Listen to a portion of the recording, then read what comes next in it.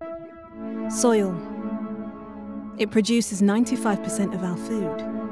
But what does healthy soil look like? Isn't it just rocks and dirt? No. Soil is alive. It's truly the city that never sleeps. Teeming, buzzing, evolving. Millions of life forms tirelessly interacting and creating fertility in our beautiful soil. Continued life itself on this planet is utterly dependent on these microorganisms. Except, we are in danger of wrecking this underground galaxy. But, buried within the soil, is the power to help save us from ourselves and our self-inflicted climate disaster. Explore.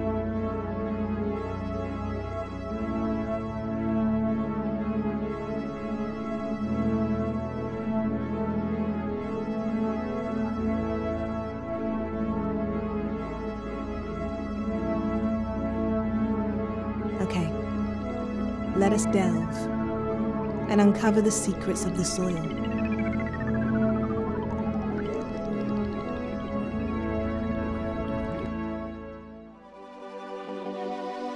In this city of 1 trillion life forms, 1 teaspoon of soil contains 1 billion bacteria. These minuscule beings have been working their magic for 4 billion years, and yet, we still have so much to learn and gain from them.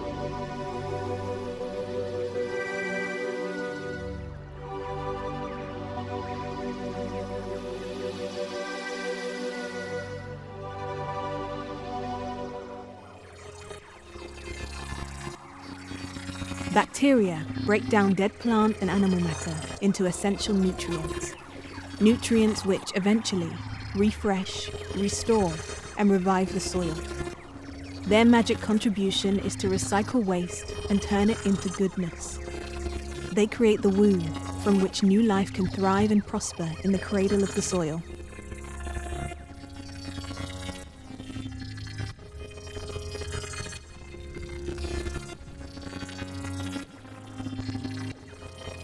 Bacteria are also the city's miners and cleaners, breaking up rocks and breaking down pollutants and toxins, cleansing the soil.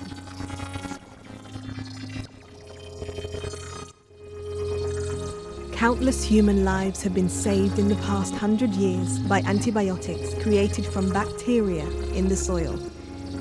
And yet we know so little. How many other treatments and cures lie hidden and waiting to be discovered amongst the gazillions of bacterial citizens in the soil? But bacteria did not create antibiotics just for us to sort out our infections. They use antibiotics to collaborate with or destroy rival bacteria, to communicate with plants and to create pathways to move through the soil. Antibiotics are the toolset bacteria developed so that they could thrive and survive.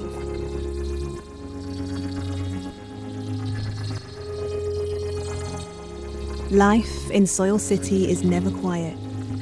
It's a super fast, high-capacity 3D network where plants and bacteria message and exchange critical data with one another 24/7. Plants send out chemical signals to attract the bacteria they need to help them grow and resist harm. The bacteria provide food, antibiotics, or toxins to help the plants protect themselves. Plants, in turn, suck carbon out of the air to feed the bacteria.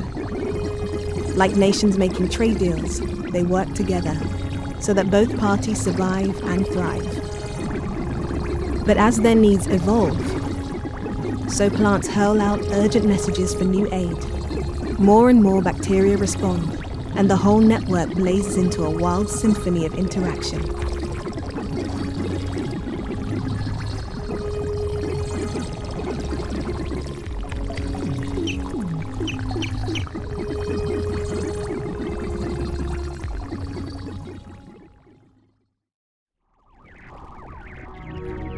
But the bacteria are not alone.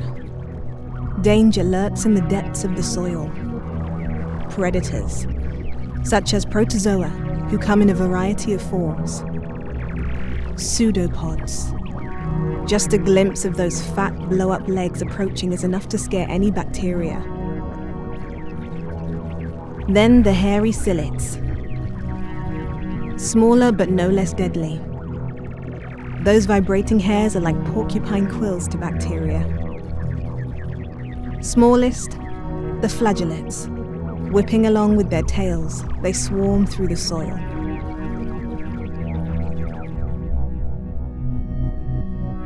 Protozoa eat bacteria. See how the protozoa suck out the nutrients the bacteria stored. So fast, so efficient. Without them, the nutrients would be trapped for ages. Instead, the nutrients are released, set free to feed the plants, liberated to enrich the soil.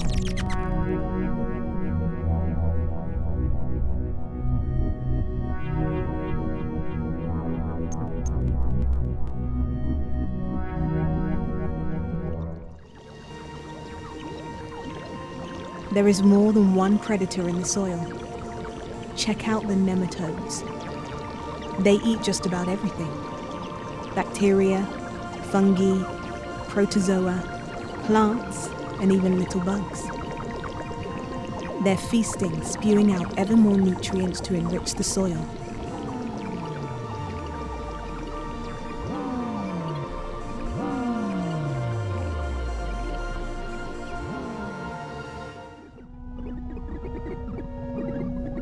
Healthy soil needs fungi, and fungi need food.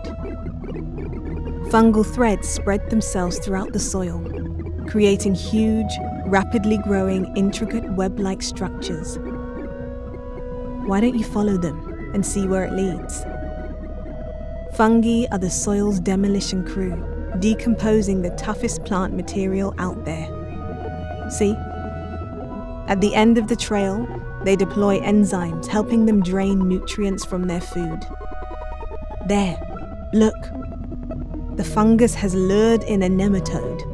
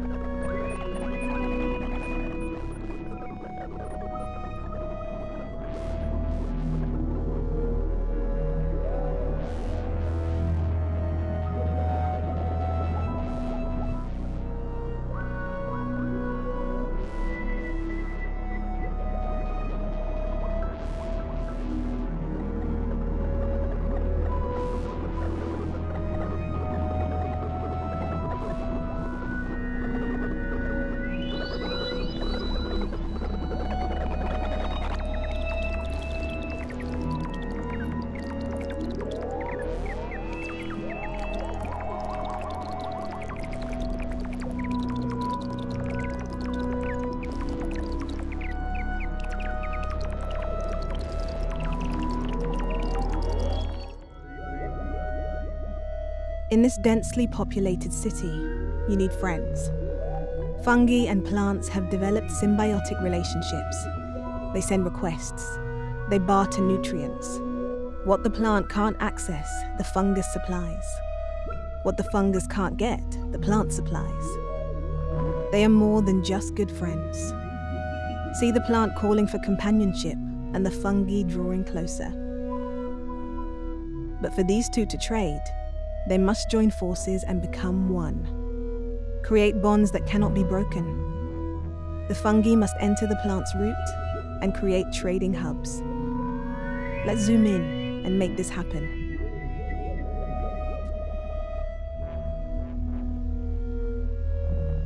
Can you see the glowing exchange points inside the root? Navigate your way through them to activate them.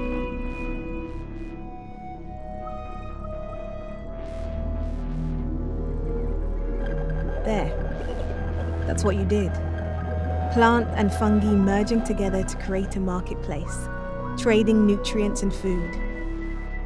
Activate the other exchange points.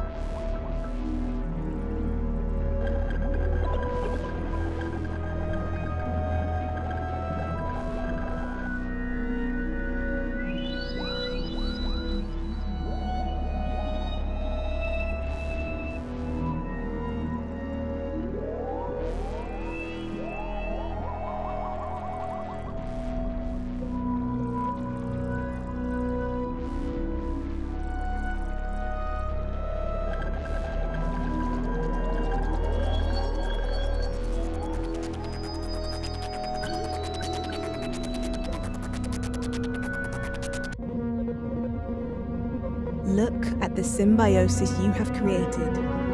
Plant and fungi living as one, working and thriving together.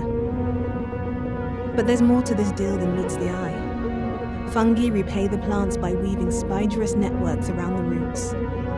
Some even provide antibiotics. The strength of their bond protects them from lurking pathogens and parasites. They've gone all the way and tied the knot. They are true soil mates.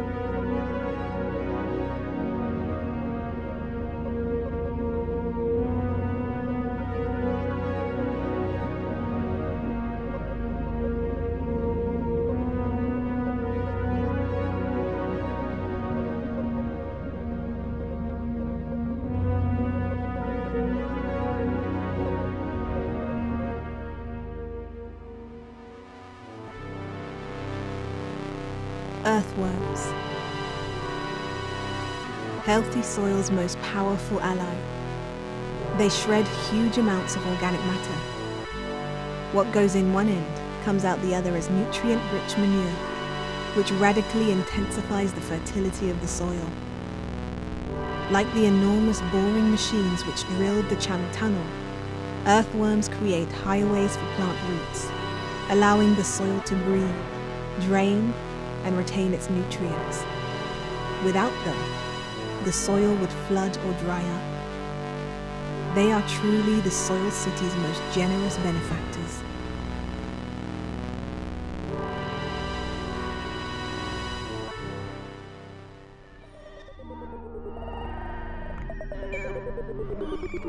Now we come to the insects, such as arthropods. The soil is full of them. They take on the really big pieces of organic matter, marauding around chewing, breaking up, preparing the material for the bacteria and fungi to feast upon.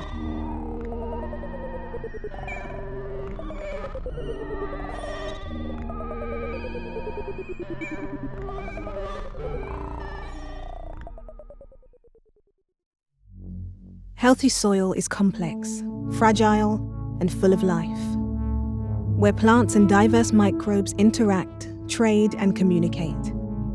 Where insects, worms, and microbes squeeze the last drop of nutrient from every morsel of organic matter. It is the most effective recycling plant on the planet. But do we look after this metropolis when growing our food? No. Many of us send in heavy machinery to break and crush the soil. We tear up the roots and slice the worms. Breaking the earth apart, through cultivation such as ploughing, destroys the soil structure, limiting its ability to hold the right amount of water, leading to an increase in droughts and flooding. Microbes struggle to survive in these conditions, and their populations decline.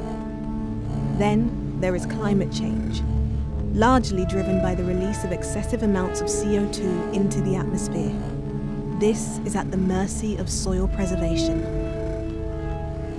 There is 3 times more carbon stored in the soil than in all the plants and trees on Earth. Yet, every time a tractor plows or breaks apart the land, a vast amount of CO2 is released into the atmosphere, and we all lurch one step closer to our climate disaster. After cultivating a field, we often leave the soil with nothing growing in it. Exposed, unprotected, naked, prey to the wind and rain. Precious fertile topsoil is simply blown or drained away, Intensive farming treats soil like an endless resource, but we are destroying it up to 50 times faster than it is able to rebuild.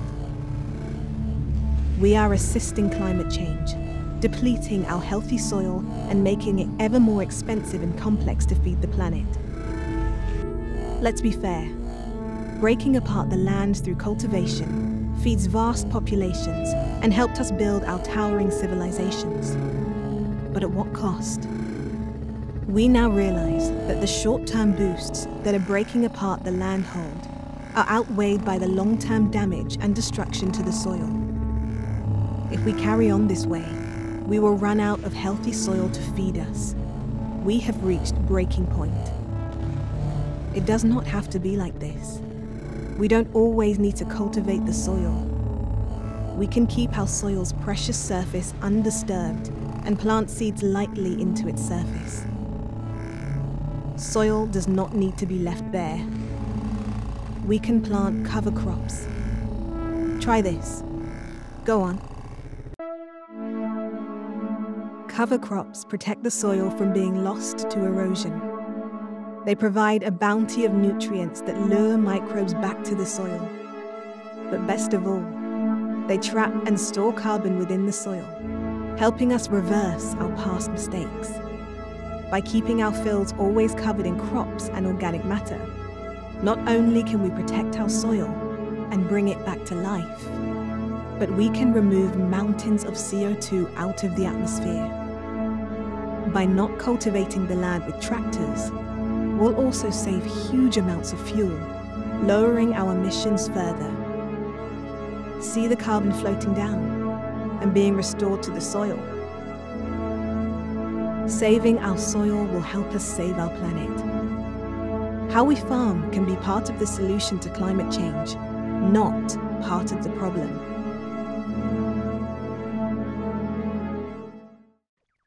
But we can do more. Many of us currently rely on applying chemicals to our crops to meet the world's growing demand for food. Let's be honest, farming with chemicals was a huge leap forward, boosting the amount of food we can produce and populations we can support. By providing nutrients, disease protection, and pest control for our crops.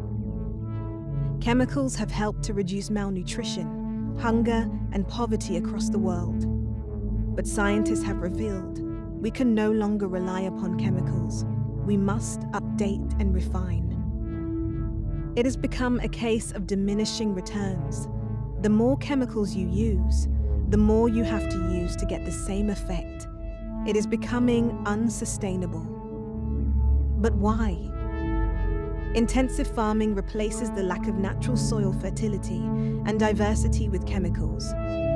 Relying upon chemicals removes the need for crops to trade with microbes, so they don't. The crops don't need the microbes, and they lose the ability to interact with them. They forget how to talk, and evolution takes care of the rest. Just as we lose skills we no longer use, so the crops will too. Starved, only the ghost of these microbes remain. Pair this with continuous cultivation of the soil, and what do you get? The natural fertility of the soil degrades, and we have to rely on more and more chemicals to replace it. We can't keep this up. Not only do chemicals pollute the atmosphere in their production and application, but they can pollute our rivers, lakes, and oceans too. In some cases, turning swathes of them into dead zones. We are also ravaging biodiversity. When we apply pesticides to kill the bad bugs, they often destroy friendly plant-protecting bugs too. To make matters worse, we often fill our fields with just one monotonous crop, repeating rows of all the same. This severely reduces biodiversity above and below ground, meaning less and less friendly microbes or insects to help our crops. We compound this by growing the same few crops year after year, a conveyor belt of repetition which breeds nigh on unstoppable weeds. And we have to rely on more and more chemicals to barely control them. And all the while, microbes, and insect populations continue to decline, and our reliance on chemicals only increases. We cannot carry on like this. We face an ecological collapse, and we simply will not survive.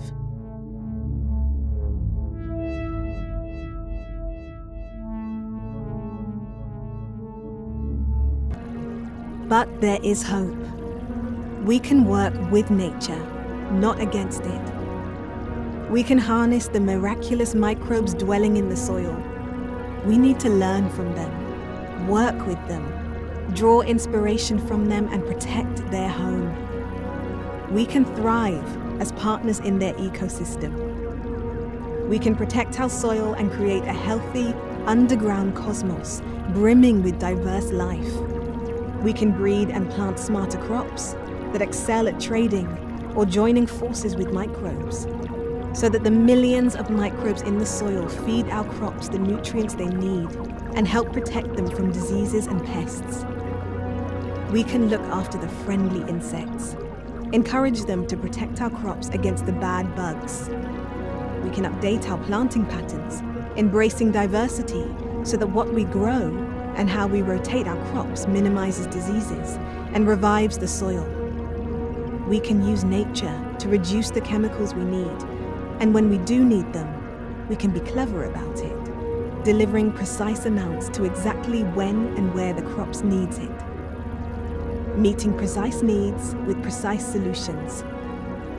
Pair this with advances in technology, as well as continuing to uncover the secrets of the soil, and we can update our ways of farming to sustain us into the future.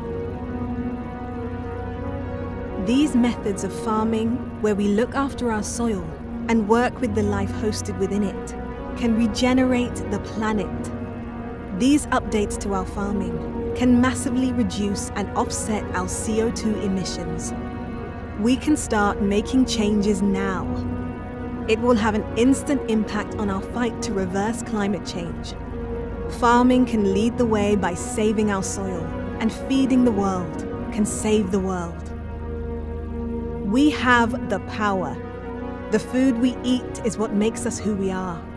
We can demand that our food is grown responsibly, grown so that with every harvest, we improve the soil and regenerate our environment. Know that with every harvest, we can bring our planet back to life. But we need your help.